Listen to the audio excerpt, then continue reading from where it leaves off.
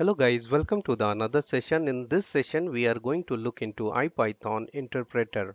So prior to learning about what actually the Ipython Interpreter is, we have to understand that how we can get the Ipython Interpreter. So once you have finished the installation of Anaconda software, then you don't need to take any further step to get the Ipython Interpreter, as it is coming with Anaconda software that I will demonstrate you in this session. Now coming to the second question, what actually the Ipython interpreter is? So to answer your question, I would like to remind you some of the points from my earlier course, that is Learn Coding from Scratch with Python 3, where I have mentioned that Python is an interpreted language, and the behavior of the interpreted language is the interpreter will execute the code line by line. Let's understand with an example. This is our Anaconda editor, and if I am going to run any program, so I need to write Python, and if I will press enter, so it will give me the interpreter, and here whatever I will run, it will get executed. So here you will find that it is giving us 2 plus 2, 4.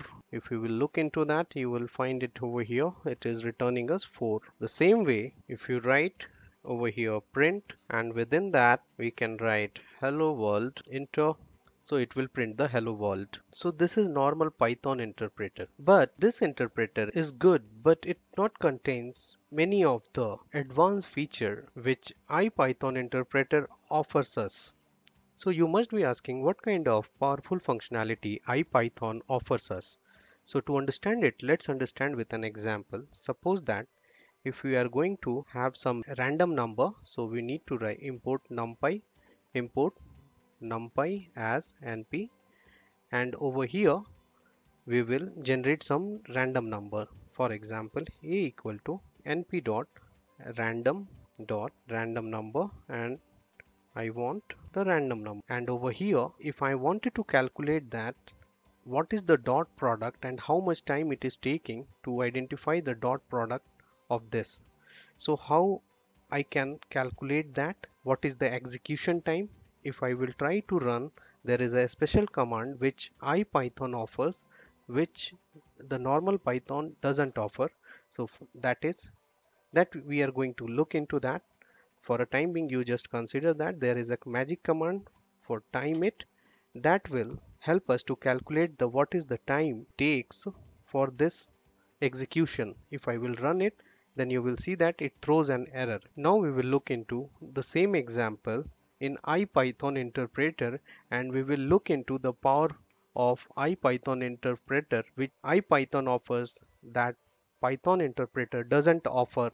And here you will see that there is no output given by normal Python interpreter. So now let's look into the Ipython interpreter. So first we will exit from here, Ctrl Z, and now I will type Ipython instead of Python, and you will see the difference why it is powerful tool. So now I am going to execute the same example which I have executed over here, and you will see the difference what benefit it offers us. So over here we will type import numpy as np, enter. Now I am going to generate some random number np. We are going to discuss about this numpy in the upcoming session, so don't worry about that.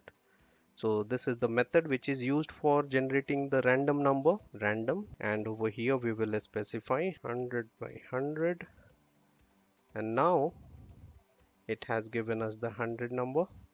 And over here we will look into what the time it is taking to calculate the dot product of generated random number.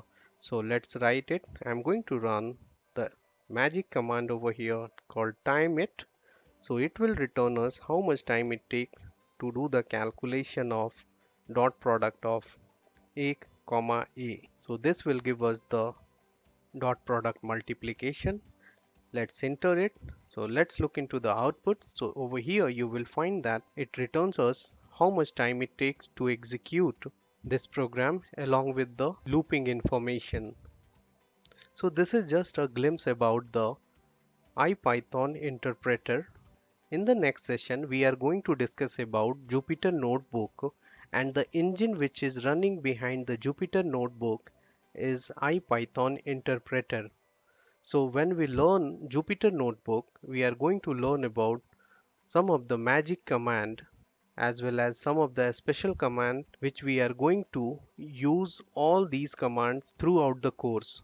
If I wanted to explain you the Jupyter Notebook, I can explain in this session only, but I have kept it separate because I wanted to emphasize more on Ipython Interpreter as it is a base behind Jupyter Notebook. So if you understand this, then you can easily identify what actually Jupyter Notebook is and what actually the engine which is running behind Jupyter Notebook, which we generally use to do the data analysis, and after doing the data analysis we can keep it as a HTML page and keep it as a record. Don't worry if you're not understanding any of the thing whatever I'm telling it right now. Don't worry, we are going to discuss in the upcoming session where we will discuss about Jupyter Notebook thoroughly. So on this note, I am stopping over here. See you in the next session. Till then, bye bye, take care.